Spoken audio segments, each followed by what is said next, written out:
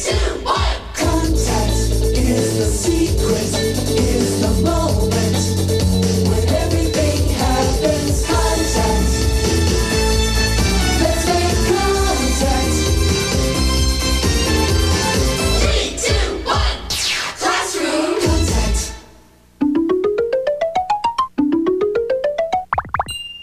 Learning new tricks. Hi, I'm Stephanie Yu. It's not every day a kid gets the royal treatment from a pig. But this is no ordinary pig. First of all, Stanley comes when he's called. Come here, Stanley. Come here. Come here. Come here. Good pig, good pig. And he's very useful around the house. He can answer the phone. And he can put trash in the wastebasket.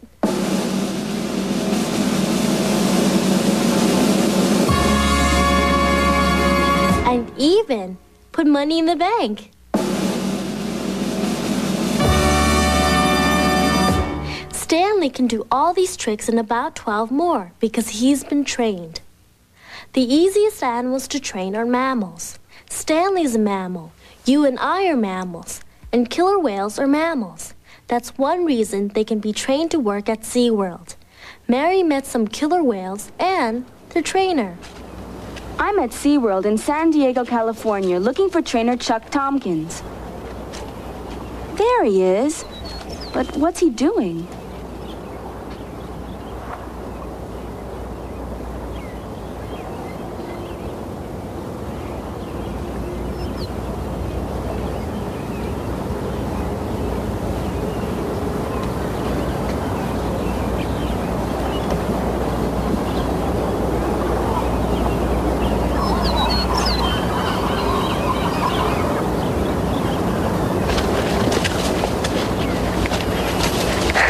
You look really funny making all these gestures.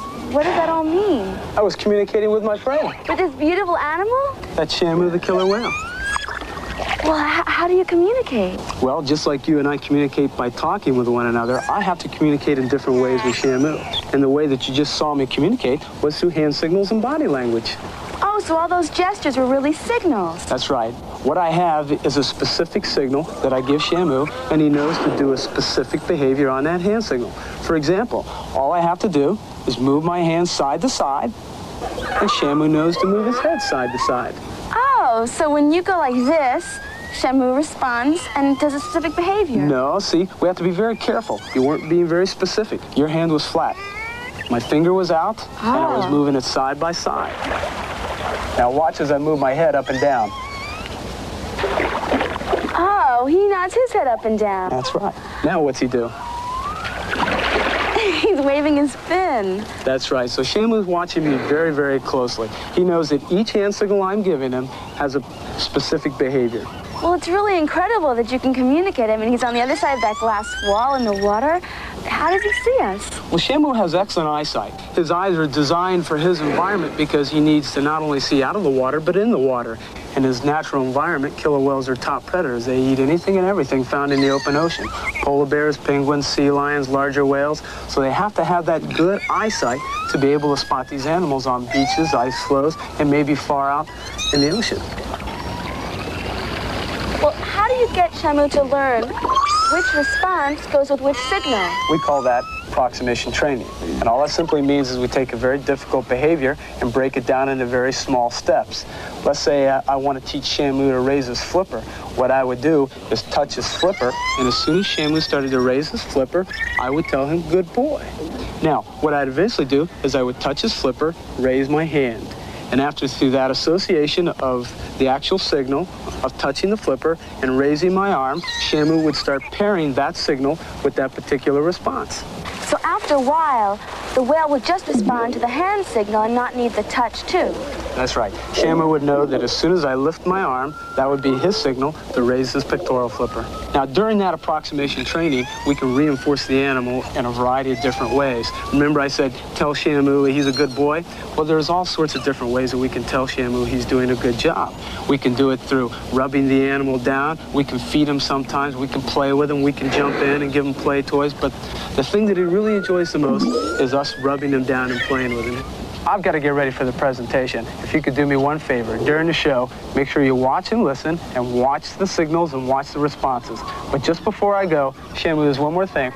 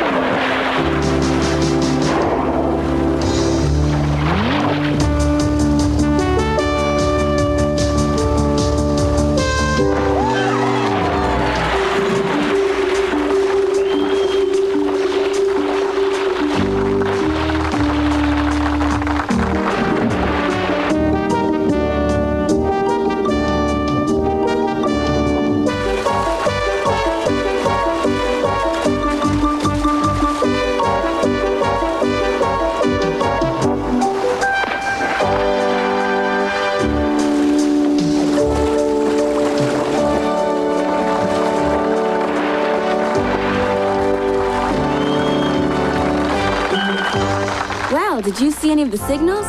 Let's replay the show, and I'll point them out to you.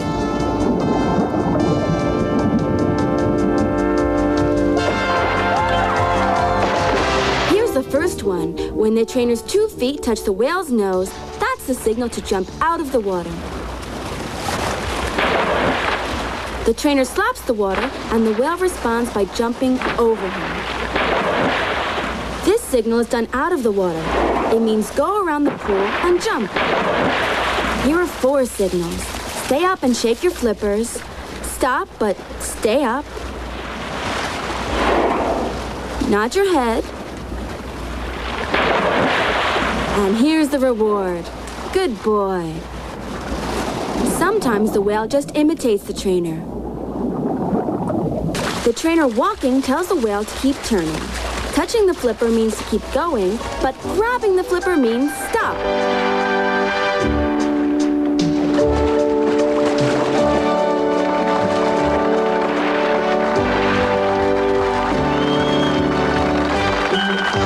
Okay, Stanley, let's go.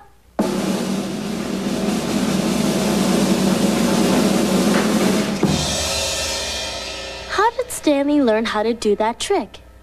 He learned how to do it the same way you would teach any animal to do any complicated trick, by breaking the trick up into steps and then teaching each step one at a time.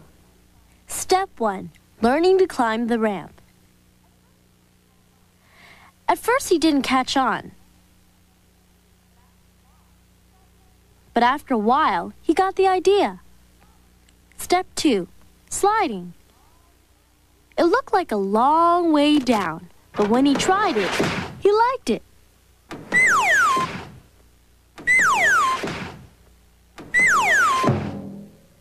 Okay, now let's look at the whole trick again.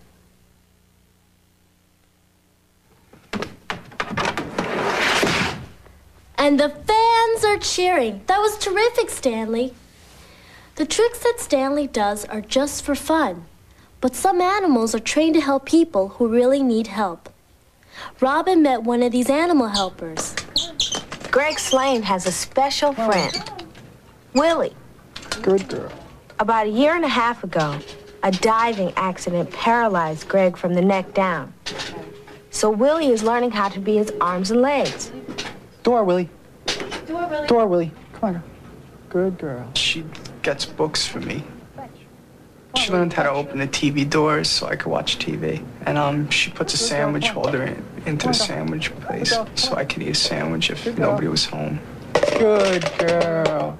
Well, Willie fetches a mouth stick, which is a very important tool to me. I use it to type with, to dial a phone, to answer the phone. to turn light switches on and off. It's really mainly my hands in a way. And anytime I drop it or anything, Willie will go and pick it up for me and put it right back in my mouth. Monkeys aren't born to be human helpers. They have to be trained, like Freeway, a student at Albert Einstein Medical College, where monkeys learn to do un-monkey-like things. We're training monkeys like Freeway, capuchin monkeys, to be helpers for people that are paralyzed from the shoulders down, people called quadriplegics. And they do simple little tasks for them around the house. They live a good 30 years. They're very physically hardy. Dr. M.J. Willard is an expert in animal learning. And they're very bright. Well, how long does it take her to learn everything? Takes about 6 months, about an hour and a half a day. That's not too long. No, it's not really. Not when she's going to live for 30 years. Well, what do you start with? What's the first thing you teach her how to do? Well, the very first thing we do is we teach Freeway that when she hears the bell, she's done something right. And we do that by pairing, each time we ring a bell, we give her a little bit of food. Freeway loves that bell. Now, in this case, we're going to teach her to bring a container of water or juice or whatever. She puts it in a feeding tray, which will be on the quadriplegic's desk. Then she opens it. She opens it? Sure. And put a straw in. All right, now that's a hard behavior because there are several steps to it. So we're going to break it down and teach her each step. In a chain of behaviors, though, we always teach the last part of the chain first. And since the last part was putting the straw in, that's what we'll have her do first. All right, Freeway. Do this. You do it. Good girl, good girl. Hey, baby. Freeway, do this. Come on, do this. Come on. Good. Good. Straw. Good girl, good girl. And she can do the whole thing. She's a little excited there. Now, the very last part is to put the whole chain together. That means, Freeway, you have to do this. Come on. You can do it. Good. Twist. Straw. Good girl. Very nice, Freeway. Very good. Oh, you're so fast. After graduation, the learning doesn't stop. Have you really grown extremely dependent on Willie? Well, right now, I'm not really dependent on her. But in the future, I could see where she'll be doing just about everything for me. Little things like getting a drink and giving me the mouth stick is important to me. Because I have to have enough liquids during the day, just like everybody else. So you think she'll be able to eventually, you'll be able to eventually be here alone with Willie and she can do everything for you? No problem. It's amazing how many things you can train an animal, especially a mammal, to do. You can teach animals to do things that are fun, performing at SeaWorld, or putting money in a bank. Or you can train them to do things that help people get through the day. Which makes me wonder, Stanley, how would you like to learn how to clean my room?